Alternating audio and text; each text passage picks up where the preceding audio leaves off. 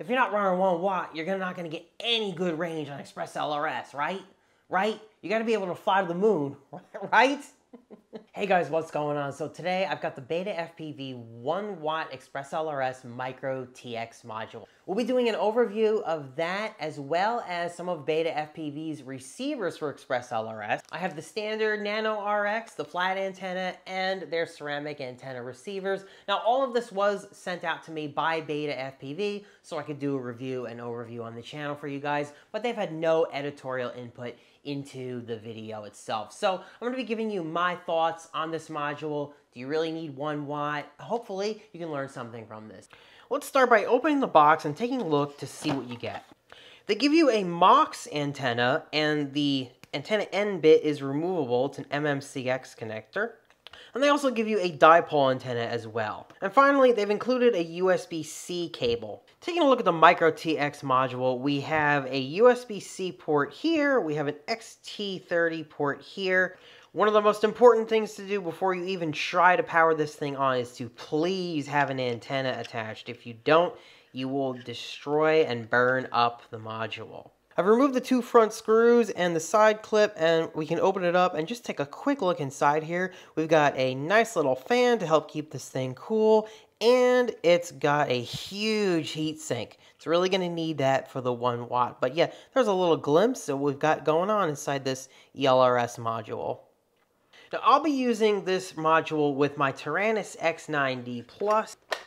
Now, I've flashed this module myself to the latest firmware 2.5.1. Now, this is the cool thing about the beta module. It's got this little joystick. And with the joystick, you can hold in on it for 2 seconds and get immediate quick access to the various ExpressLRS options. They're listed kind of like this, one menu item at a time: packet rate, TX power, telemetry ratio, put it into buy mode, and the update firmware section. As you can see, we can change our packet rate really fast here, and you can just press to confirm and go into the TX power section. This is really useful to be able to just dynamically change your TX power and go all the way up to 1,000 milliwatts or back down, and then again, all you have to do is just press to confirm, and it's done. So really handy, really convenient. You don't even need the ExpressLRS script technically to be able to change some of the basic settings with this module. So the very first thing you need to do on day 1 when you put the module in the radio, screw on an antenna, and turn it on is you have to go into the radio settings and enable the external module bay. To enable power and communication to the module, you're going to go to the menu, you're going to go into the model that you're using. First, make sure the internal RF is off, and then enable the external RF. And you're going to look for CRSF, that is Crossfire. That's the Crossfire protocol. That's what ExpressLRS uses. As you can see, it's got power now, and we can use it.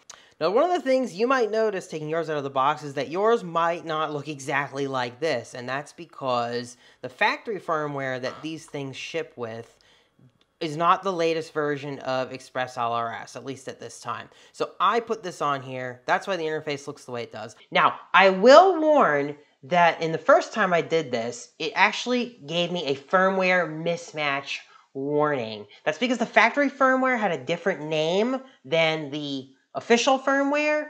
If you see that warning, you can safely ignore this. Generally, I would say do not ignore ExpressLRS firmware warning like that, but in this case, if you see that exact warning that I have up here, it's fine to continue and go ahead and update.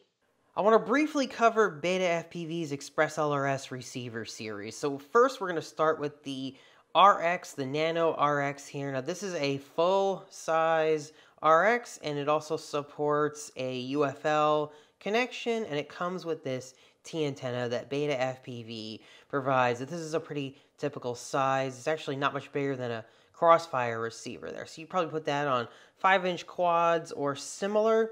Now next we've got these little nano receivers, and this little guy is going to give you really darn good range for its size. So this is called the ExpressLRS Lite or RX, and oh, I just dropped it. It's so tiny.